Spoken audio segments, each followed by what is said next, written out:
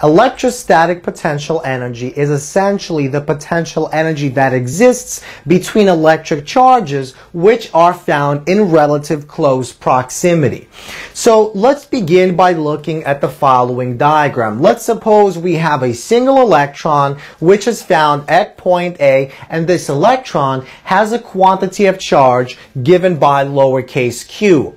Suppose we want to move this single electron from point A to point B.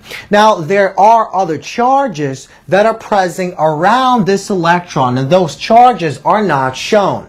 Now, as a result of those charges, there will be a voltage difference, an electric potential difference between point A and point B.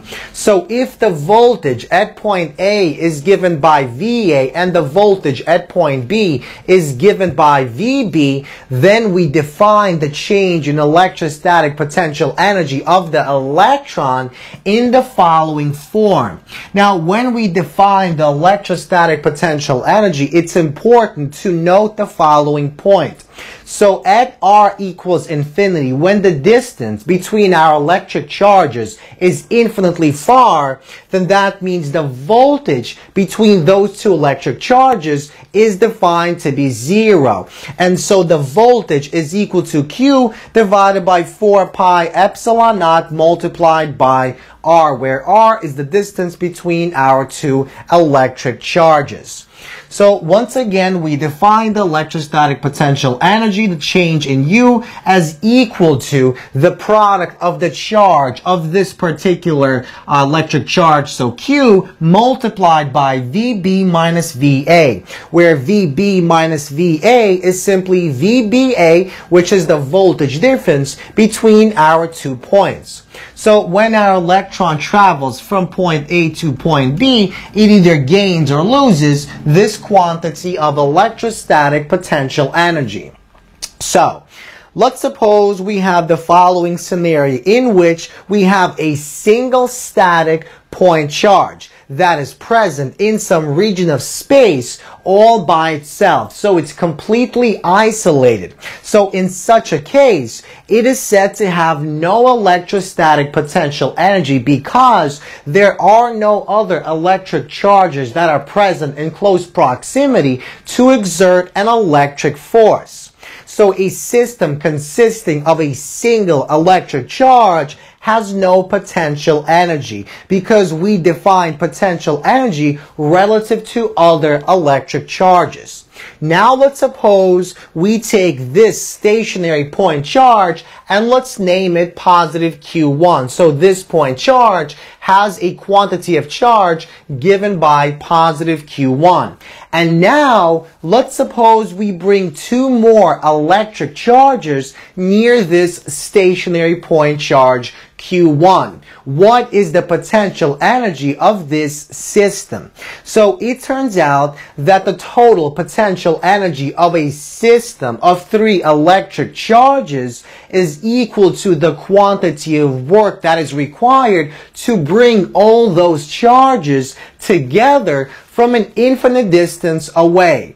So let's suppose the distance between charge 1 and 2 is given by R12, the distance between charge 1 and 3 is given by R13, and the distance between charges 2 and 3 is given by R23.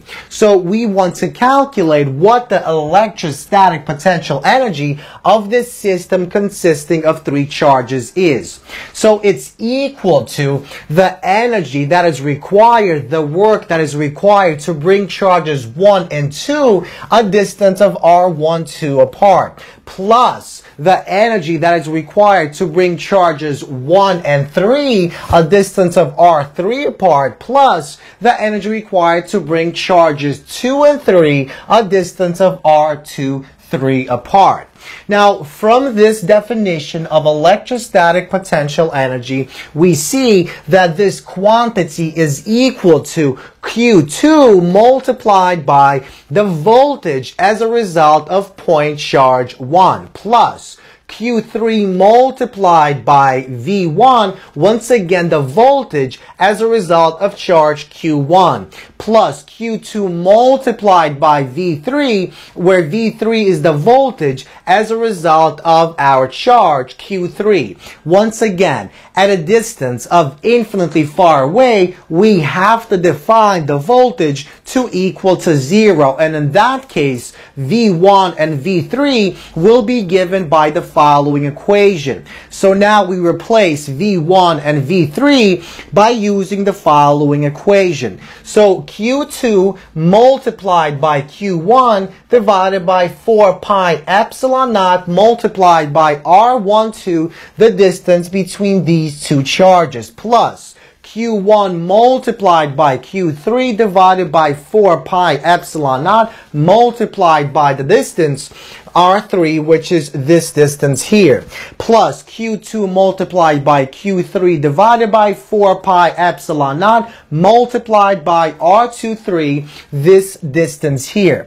So once again, V1 is simply Q1 divided by 4 pi epsilon naught multiplied by whatever our distance is in this case, which is R12, and V3 is simply, well, it's Q3 divided by 4 pi epsilon naught multiplied by R23.